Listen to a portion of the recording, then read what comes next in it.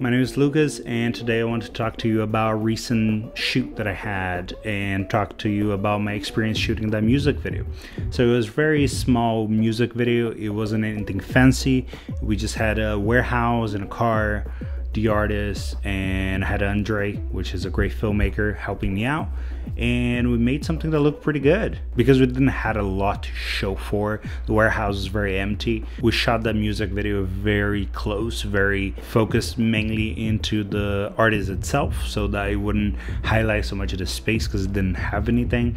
We tried and place him in front of the car as much as we could in different ways. We tried to create a little narrative of him kind of like driving in and then performing.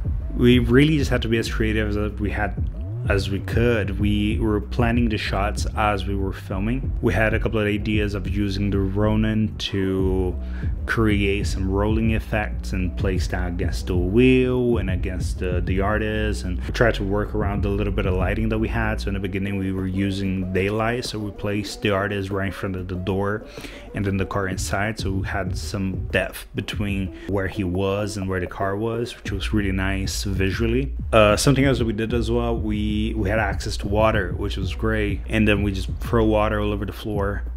So he gave us this nice looking imagery, makes it a little more interesting when you can kind of see the reflection of the car. Luckily I had this massive shower curtain that we just used as a diffuser that worked out really well, give it a nice soft lighting onto the artist. But yeah, it was a pretty cool shoot. It was very straightforward. It was only half a day, so we're only there 4 hours, and we literally got everything we needed. It really comes to show how much you can do with so little, and as long as you're creative and you're bouncing ideas back and forward and you're not afraid to just try things out. A lot of the takes that we did, it didn't end up in the shoot because it just didn't come across as well, but we weren't sitting around thinking too much. We were just shooting as much as we could and kind of coming up with things in the spot. We had a little bit of problems in terms of codecs. For some reason the camera changed codecs.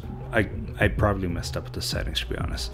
We shot in the log profile, and some of the shots were done on the GH5, so we had to match that a little bit, which turned out pretty good. I used a custom LUT that I have that I'm really happy with, that I use for most of my work, possibly using here right now.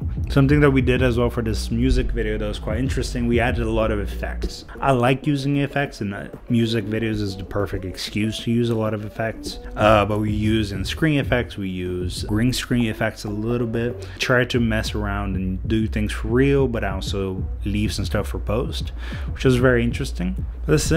Yeah, I just wanted to share a little bit because I feel like we did a really decent job in a very small amount of time. I delivered this music video within 2 days after the shoot, and the client seemed pretty happy about it. Overall, it turned out really great. If the music video is out by the time I post this video, it's going to be the first link in the description. Other than that, thank you for watching, and I'll see you next week.